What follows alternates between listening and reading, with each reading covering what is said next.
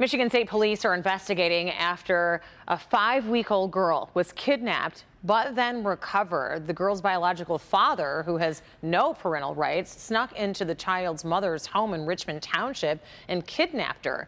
The man then drove away with the girl in the mother's car. Later, the child was located in a car seat on a sidewalk in Madison Heights. The man was located in Troy and arrested. The girl has been reunited with her mother.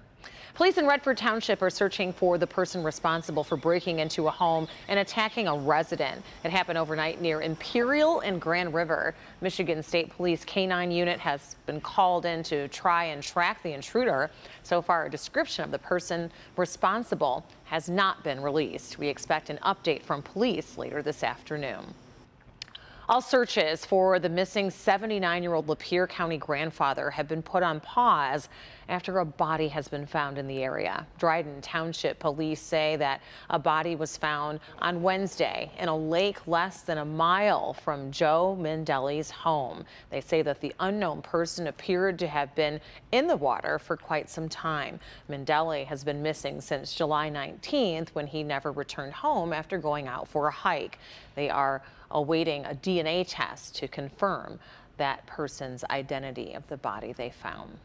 Johnson & Johnson says that the FDA has extended the shelf life of its COVID-19 vaccine. The company says that the shelf life of the single-shot vaccine has been extended from 4.5 months to 6 months. Johnson & Johnson says the decision is based on data from ongoing studies, which shows the vaccine is stable for that period of time when refrigerated at 36 to 46 degrees Fahrenheit. The CDC says that more than 21 million doses of the vaccine have been delivered, but over 13.2 million have actually been administered.